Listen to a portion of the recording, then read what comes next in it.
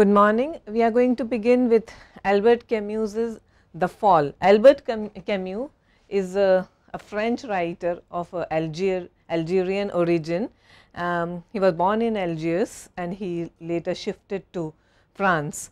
We will talk about that later, and his short novella The Fall, which was written in 1956. The key words from The Fall are The Fall, that is the title of our novella, philosophy of absurdism, philosophy of human existence, myth of Sisyphus, and Camus-Sartre partnership and the influence of Sartre on Camus, and the technical aspect of The Fall, which is which has been much appreciated, much emulated, that is the confessional tone which Camus employs in the novella.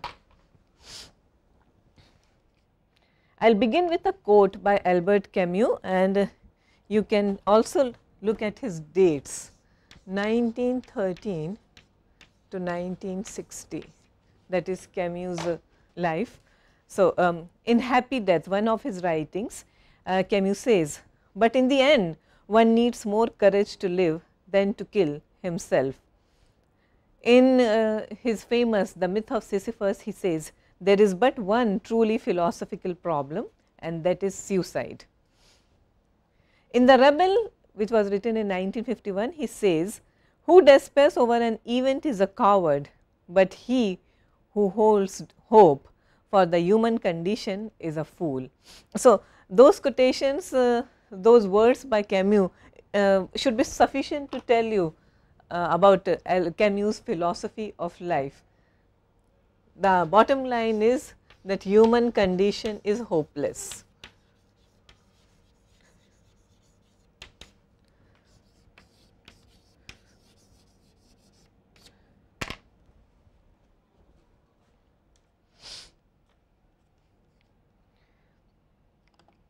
Camus was born, as I was just telling you, in Algeria. He was of French origin.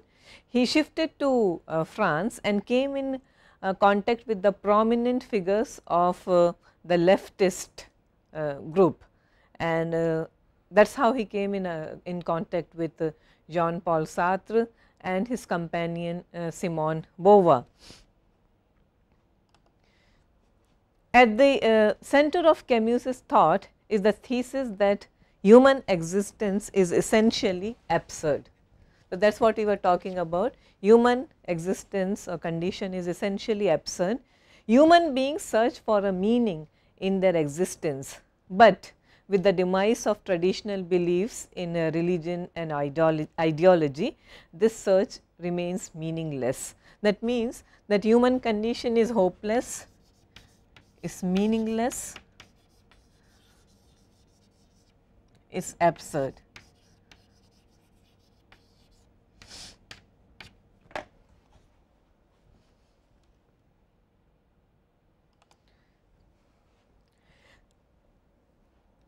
The philosophical concerns of Camus remain isolation of individuals. Human beings are isolated. The entire universe is alien, it is hostile, and human beings find themselves by some quirk of fate, by some accident, they are thrown in this alien and hostile universe. Along with these issues, Camus was also concerned with the issues of evil and the finality of death. So, all these things you will find, all these discussions you will find in his works, especially The Fall. Some of his major works are The Stranger,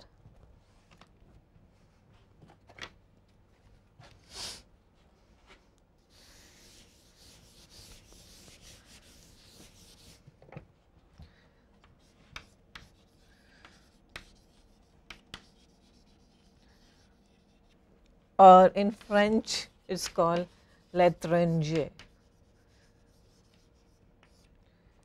The French term for The Fall is la chute, that is the French term for the fall. The plague, where he discusses what happens when a society suffers a plague, a disease like plague. The rebel, and the fall of curse, which was written in 1956. Camus won the Nobel Prize for Literature in 1957.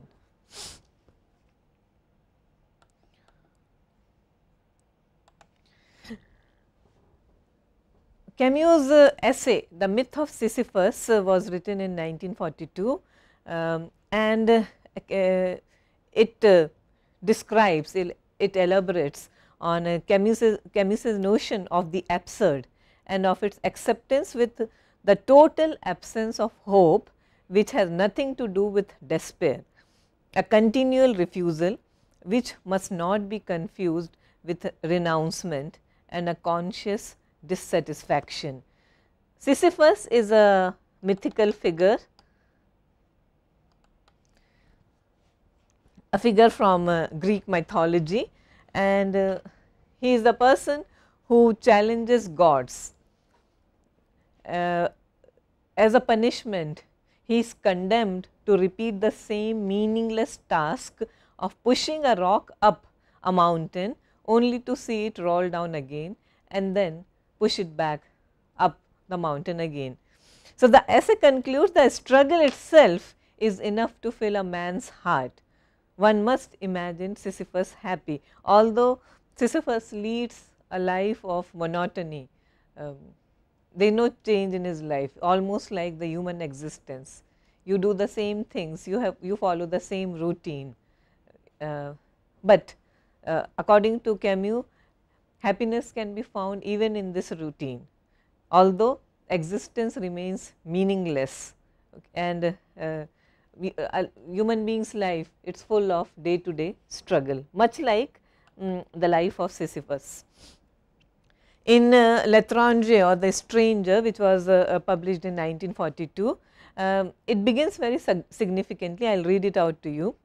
Mother died today, or maybe yesterday, I can't be sure. The telegram from the home says, your mother passed away. Funeral tomorrow, deep sympathy, which leaves the matter doubtful.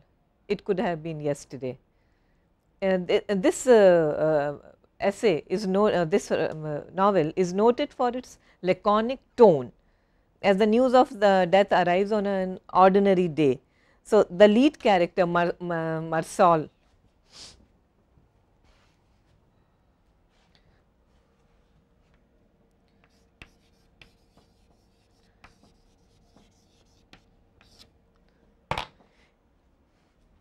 lives for the sensual pleasures of the moment, and yet ends up accepting responsibility for an accidental killing, and he is tried and judged guilty of murder because, not because he actually murdered somebody, but he failed to cry at his mother's funeral, and because he refuses to embrace Christianity.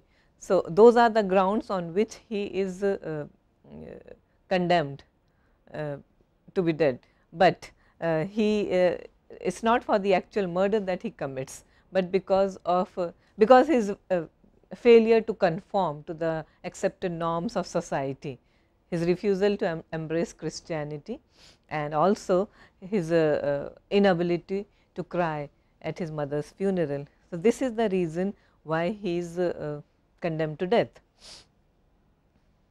So, again this is a very typical example of Camus's notion of the absurdity of the universe, of society that we live in.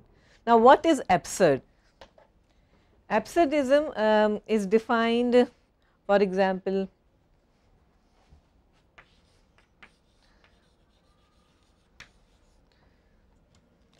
human existence, as we were just talking about, its meaninglessness,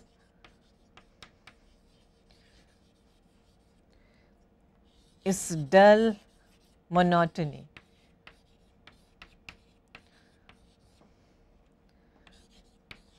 the hopelessness, the constant despair human beings live in, the ability or the rather the inability to connect.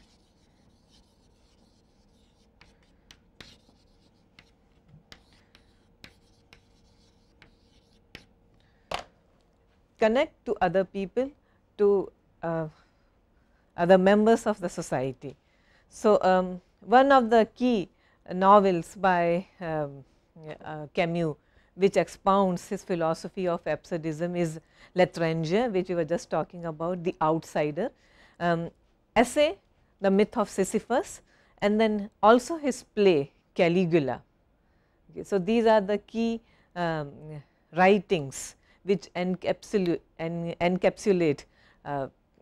Camus's vision or Camus' notion of absurdism. For Camus, absurd is not a negative term, it is not a synonym for ridicule, but it symbolizes the true meaning of existence.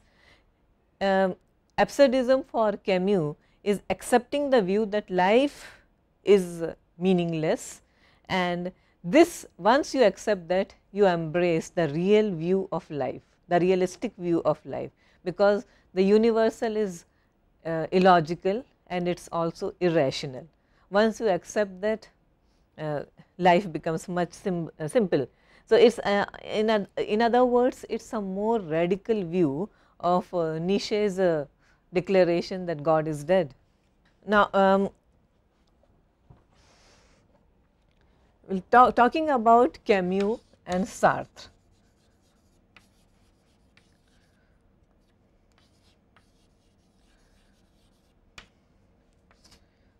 Jean-Paul Sartre, as we know, he is one of the leading philosophers of the 20th century, and Sartre and Camus came together during the Second World War. They philosophically they shared a lot in common, but their political ideologies differed, and which led to a a rift, and they parted ways because they could not see eye to eye on certain political grounds, because Camus rejected the Soviet model of socialism and Sartre still believed in that. So, that was the reason, that was the main reason for their the fallout between them. Now, coming to La Chute, The Fall, which was written in 1956. So, The Fall was Camus's last completed novel. On the surface, it is a simple narrative, as the hero or the protagonist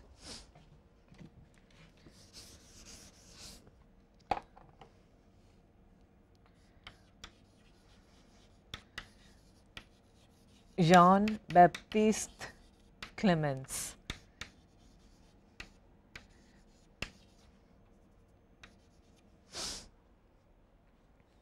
he recounts the events from the last few years of his life. So, it famously begins, I will read you a couple of lines at the beginning and then we will discuss. So, this is how The Fall begins. May I offer my services without running the risk of intruding? Question mark.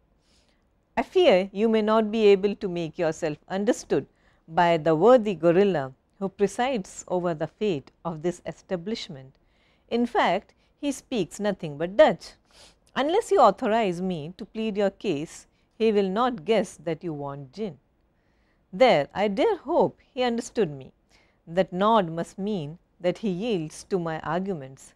He is on the move, indeed, he is making haste with a sort of careful deliberateness. You are lucky he did not grunt. When he refuses to serve someone, he merely grunts. No one insists. Being master of one's moods is the privilege of the larger animals. Now, I shall withdraw. Happy to have been of help to you. Thank you. I would accept it if you were sure of not being a nuisance. You are too kind. Then I shall bring my glass over beside yours. Now, who is the interlocutor? Interlocutor, you know, is the person who is being spoken to, who is the listener. Here we find Jean-Baptiste Clemens sitting in a bar. Okay, so we have to also understand the setting, the narrative technique,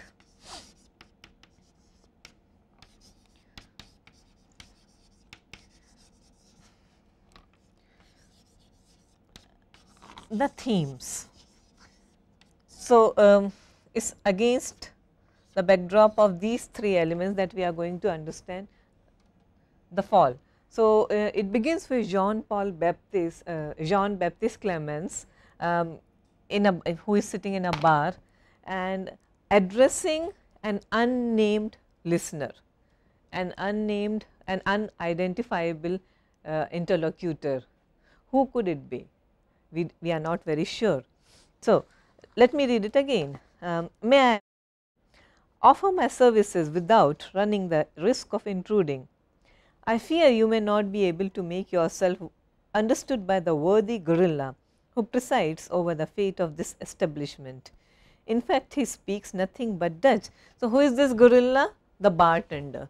Who are the people in this setting? You have the narrator Jean-Baptiste Clemens, you have the bartender, you have an unnamed,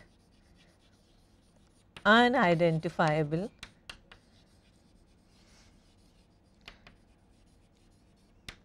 listener. So, these are the three characters present in the bar. Why is it called gorilla? Because maybe he is not civilized enough, he merely grunts, he is not articulate enough, and perhaps this is Camus's commentary on a society when people are not articulate enough, they are nothing more than mere animals. And then also pay attention to the subsequent sentence.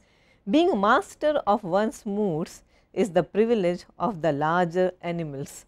This bartender does not really count in the larger scheme of life, but those people are more dangerous who are in greater control. Okay, so, they become greater animals, that is, and you should remember that this novel is a response to the horrors of Nazism and Holocaust in Europe. Okay. So, written in 1956, Albert Camus, who pondered over the meaning of life, the nature of evil,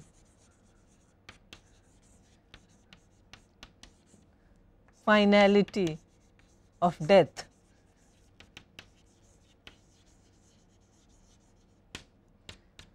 All these elements are found in the first few lines itself, that human beings, those who are in greater control, those who have the bigger right to be the master of their moods are bigger animals, are more dangerous people to the society, and that is a clear reference to the Nazis.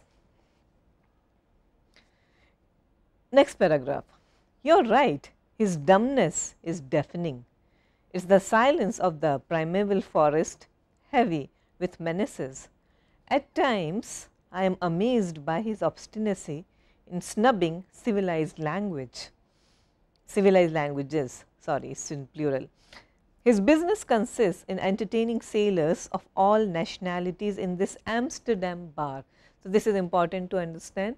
The setting is Amsterdam, the country in which it is taking this conversation is taking place is a bar in Amsterdam, and the name of the bar is Mexico City.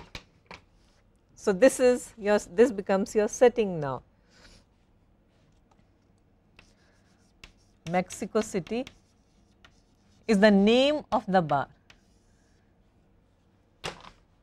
situated in Amsterdam.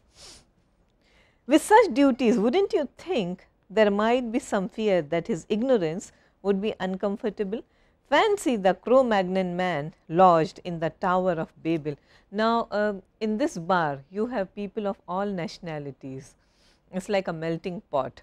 Amsterdam, perhaps this is a larger reference to the city, to Amsterdam as a place where people from all over come and get together. So, this is a bar which is presided over by a bartender who speaks nothing but Dutch, and is almost like a prehistoric man who is locked up in the Tower of Babel. Babel, you know, that is the place where there are so many languages being spoken at the same time that no one can follow anyone. So, that we were when we were talking about human beings' inability to connect, this disconnect could be because of several factors. It could be the boundaries of religion, it could be the boundaries of nations, it could be all these man-made boundaries and the boundaries caused by languages. So, this disconnect, which is a result of so many divisions among human beings, that is what Camus is interested in. One of the rare sentences I have ever heard from his mouth proclaim that you could take it or leave it. What did one have to take or leave? Doubtless our friend himself. I confess I am drawn by such creatures who are all of a piece. Anyone who has meditated a good deal on man by profession or vocation is led to feel nostalgia for the primates. They at least do not have any ulterior motives, unlike the so called civilized human being. Primates do not have an ulterior motive, okay, but the Nazis are worse than the original Cro-Magnon or the primates. That is what is being discussed. Our host, to tell the truth, has some, although he harbors them deep within him. As a result of not understanding what is said in his presence, he has taken on a distrustful character. Hence that look of touchy dignity, as if he suspected at least that all is not perfect among men. That disposition makes it less easy to discuss anything with him which does not concern his business. Notice, for instance, on the back wall above his head, that empty rectangle marking the place where a picture has been taken down. Indeed, there was a picture there, a particularly interesting one, a real masterpiece. Well, I was present when the master of the house received it and when he parted with it. In both cases, he did after weeks of rumination with the same distrust. In that respect, society has somewhat spoiled, you must admit, the frank simplicity of his nature. Mind you, I am not judging him. I consider his distrust justified and should be inclined to share it if, as you see, my communicative nature were not opposed to this. I am talkative, alas, and make friends easily. Although I know how to keep my distance, I seize any and every opportunity. When I used to live in France, were I to meet an intelligent man, I immediately sought his company. Now, one key feature of a confessional tone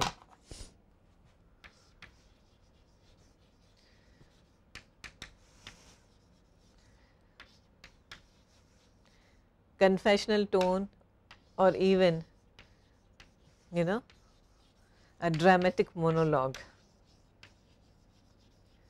A dramatic monologue is a kind of writing where there is a single speaker and he has an interlocutor, a listener.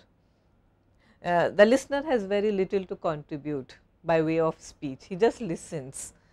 The speaker does the major part of talking, and he while talking he reveals his own personal true character. Robert Browning, the British poet, he was the master of dramatic monologue, and in Camus' The Fall we find, you know, an improvement on that technique. not exactly an improvement, but then he has taken the entire idea of dramatic monologue a step further. So, what happens when in a dramatic monologue a person talks and he talks and he reveals himself, is self revelatory in nature.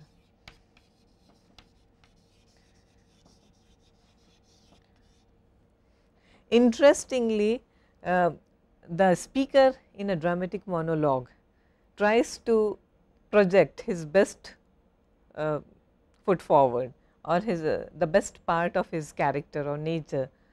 What happens, what the reader infers is exactly the opposite. We see, we find the mendacity, the duplicity, the basic contradictions in the speaker's personality. So, it is not a very flattering portrait that emerges, although the speaker tries to do his best. He tries to project a very positive, a very flattering image of himself, but uh, what emerges at the end is not a very glowing picture, it is rather the opposite. So, this is what he is trying to portray himself as an intellectual, as a person who is filled with curiosity, a very normal healthy kind of curiosity, an extremely communicative person. Okay. Are you staying long in Amsterdam? A beautiful city, is not it? Fascinating? There is an adjective I have not heard for some time, not since leaving Paris, in fact, years ago. But the heart has its own memory, and I have forgotten nothing of our beautiful capital, nor of its quays. Quays are the harbours. Paris is a real trompe-l'oeil, a magnificent dummy setting inhabited by 4 million silhouettes, nearly 5 million at the last census. Why, they must have multiplied, and that would not surprise me. Okay. So, that is what his opinion of Paris is, that it is a beautiful city, the listener finds it fascinating, but according to Clemens, it is an overpopulated, congested city where human beings are nothing more than mere shadows, which is interesting. Camus himself came from France. So, he does not have a very positive image of Paris.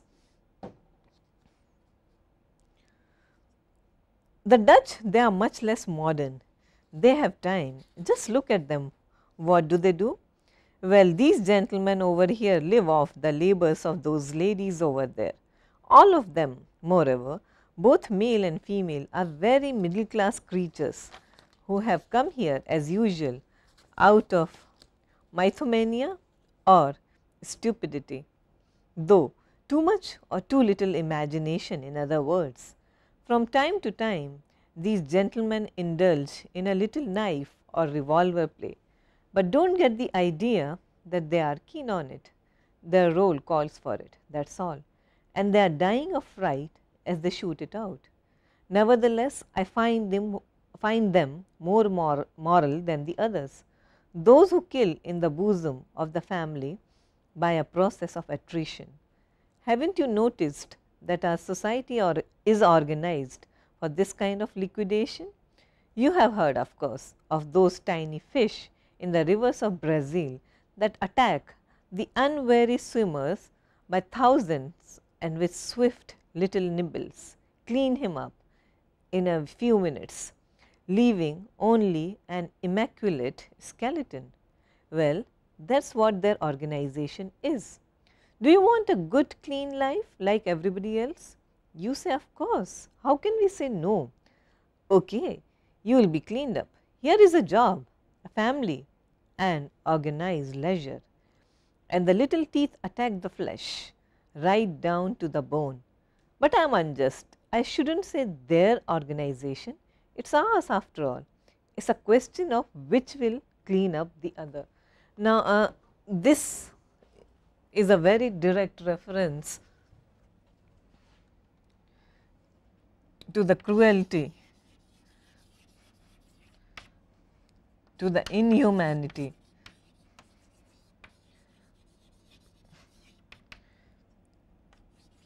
to the innate barbarism in human beings. Human beings exist just to save themselves, not their own kind, but they are selfish, they are cruel, and they can eat. It is almost like an animal, you know, survival of the fittest. So, the larger fish eats up the smaller fish. They clean it up so well that all you find is an immaculate skeleton, and that is what human beings are. And it is not their organization. Notice the way the words have been italicized. It is not just their organization, it is not just the Nazism or the Nazis or the perpetrators of violence in any way, any form or anywhere and in any part of the world. It is not there, it is ours. So, what we are talking about is the notion of collective guilt and collective responsibility. All of us are responsible for what happens in the rest of the world. All of us should share the collective guilt. We should partake in the guilt when there are atrocities, whenever there is a violation of human rights. That is what Camus's philosophy is all about. So, it is not just theirs, it is also ours. We cannot just say that it is not our problem, it is not an evil propagated by us, okay. It is theirs, it is not. That is what Camus says. We have to own up, we have to accept the responsibility for every atrocity that happens in any part of the world. But allow me to introduce myself. Jean Baptiste Clemens at your service. Pleased to know you. You are in business, no doubt. In a way, excellent reply. Judicious too. In all things we are merely in a way, not exactly, but in a way, yes, you can get away with saying in a way. It does not give you the specifics. Now, allow me to play the detective. You are my age in a way, with the sophisticated eye of the man in his 40s who has seen everything in a way. You are well dressed in a way, that is as people are in our country, and your hands are smooth, hence a bourgeois in a way, but a cultured bourgeois. Most of Camus's writings are an attack on the bourgeois society, the middle class society, the complacency, the self-satisfaction class, the self-satisfaction of the middle class. Okay. So, therefore, so here are a bourgeois in a way, but a cultured bourgeois. We think we are cultured, but are we? Smiling at the use of the subjunctive, in fact, proves you are cultured twice over, because you recognize it to begin with, and then because you feel superior to it. Lastly, I amuse you, and it is said without vanity. This implies in you a certain open-mindedness. Consequently, you are in a way, but no matter. Professions interest me less than sects. Allow me to ask you two questions and do not answer if you consider them indiscreet. Do you have any possessions? Some? Good. Have you shared them with the poor? No. Then you are what I call a Sadducee. If you are not familiar with the scriptures, I admit that this will not help you, but it does help you. So, you know the scriptures. Decidedly, you interest me. Sadducees are Jewish groups which are supposedly quarrelsome and extremely wealthy. So, they denied the immortality of the soul.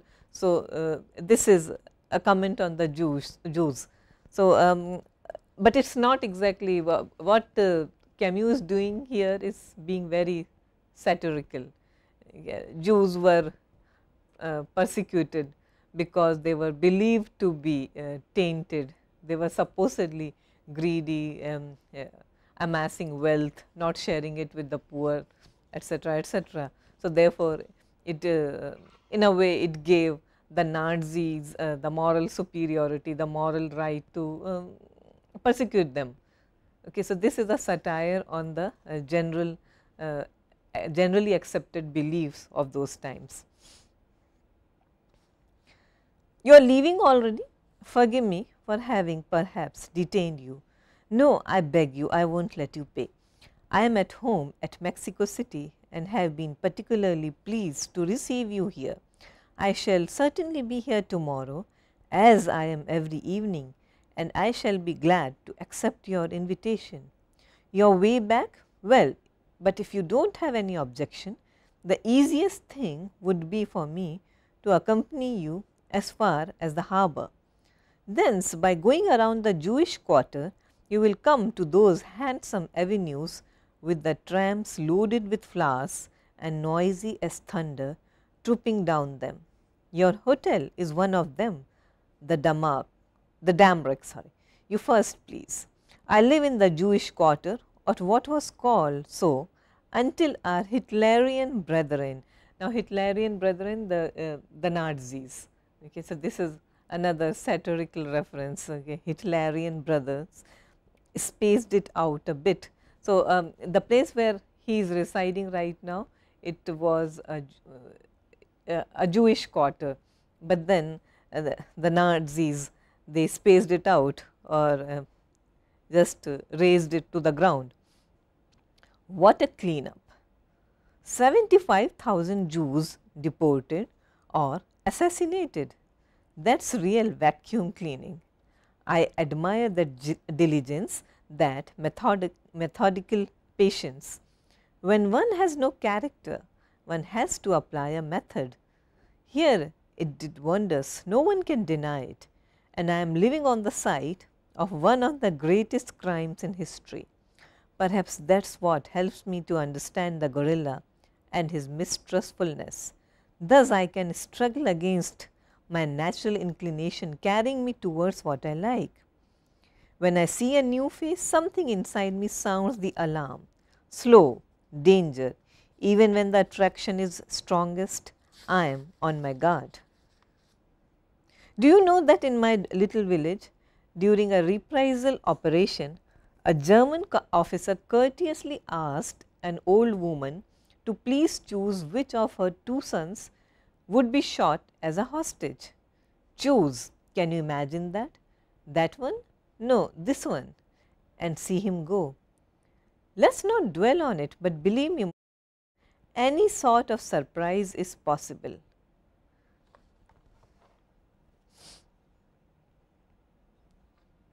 Now, this incident based on a true story, it is a recorded event where a German soldier, before killing one of the two children of a woman, actually asked, insisted in knowing that which of the two children should be shot, which of the two children should be killed.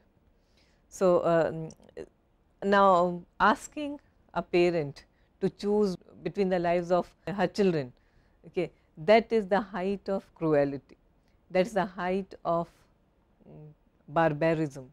And if you remember Sophie's Choice, the novel by William Styron, it deals with the same theme.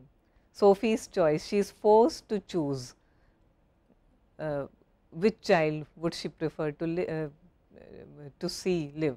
Okay, so, she has a boy and a girl, and when she is in the concentration camp, when the children and the mother of the children, they are all together in the camps, and then one day she is forced to choose between the lives of the children. It has to be either the boy or the girl, and this is the story. This is the choice that Sophie was forced to make which one of the two children should live. And what does it do? It leaves the parent scarred for life, that they willingly let go of one child, and that was the extent to which the Nazis wanted to wound their prisoners. It was not just the physical attack, but it was also the attack on their souls that is talked about here. I knew one pure heart who rejected distrust. He was a pacifist and a libertarian and loved all humanity and the animals with an equal love, an exceptional soul, that is certain. Well, during the last wars of religion in Europe, he had retired to the country. He had written on the threshold, "Wherever you come from, come in and be welcome." Who do you think answered that noble invitation? The militia, who entered and made themselves at home and disemboweled him. Now, this is what happens, and this is a very cynical view of the society. A person who refused to be corrupted by the atrocities around him, and in order to proclaim his faith for the humanity, he puts up a sign on his door, "All are welcome, anyone can come and make themselves at home here," and the army enters his house and brutally kills him. So, that is what happens when one is too trusting, when one is too good. It does not work in today's world. Oh, pardon madame, but she did not understand a word of it anyway. All these people are out so late despite the rain, which has not let up for days. Fortunately, there is gin, the sole glimmer in this darkness. Do you feel the golden copper colored light it kindles in you? I am walking through the city of an evening in the warmth of gin. I walk for nights on end. I dream or talk to myself interminably. Yes, like this evening, and I fear making your head swim somewhat. Thank you, you are most courteous. But it is my overflow. As soon as I open my mouth, sentences pour out. Besides, this country inspires me. I like this crowd of people swarming on the pavements, wedged into a little space of houses and canals, hemmed in by fogs, coal lands, and the sea steaming like wet washing. I like it, for it is double. It is here and elsewhere. So, you see, like its people, the country also has a double. The the hypocrisy, the duplicity, it is everywhere. It is there in the city itself. The city has two faces, like people. Okay, so it is a commentary, it is a brutal commentary on the then European society, its moral hypocrisy, its duplicity, its mendacity, and the lies it told to itself and its people. Yes, indeed. From hearing their heavy tread on the damp pavement, from seeing them more ponderously in and out of their shops, full of gilded herrings and jewelled the color of dead leaves, you probably think they are here this evening. You are like everybody else. You take these good people for a tribe of syndics and merchants, counting up their gold crowns together with their chances of eternal life, whose only lyricism consists in occasionally, without doffing their broad brimmed hats, taking anatomy lessons. You are wrong, they walk along with us. Holland is a dream of gold and smoke.